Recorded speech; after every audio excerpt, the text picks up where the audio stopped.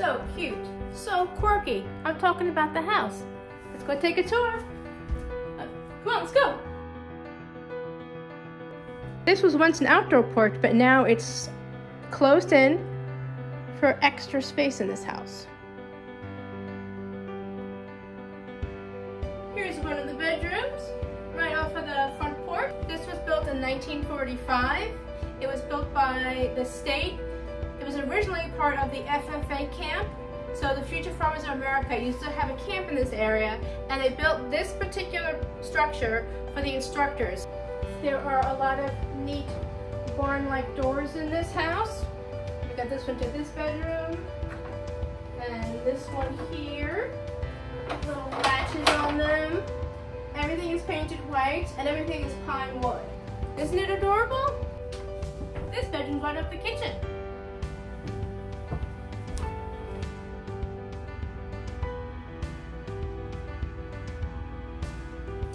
This bedroom's by the back porch.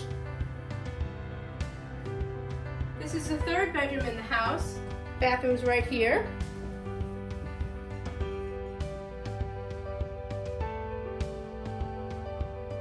We have a back porch that's also been closed in, and we have storage for our fishing poles up here.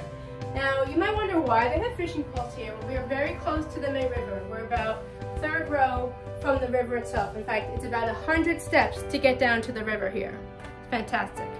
The dock is right, the Alljoy dock is right at the corner here, and the Alljoy Beach is just steps away. Oh, hi, this is the kitchen. That's the bedroom, and that's the bedroom. See you later.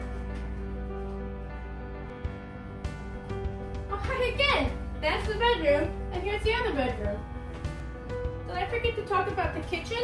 This is the kitchen. It's got huge storage here. Let me give you a little twirl around the kitchen.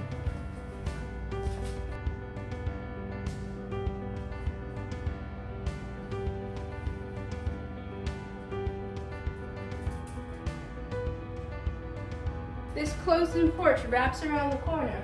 Why don't I show you? Look at that. How big this porch is.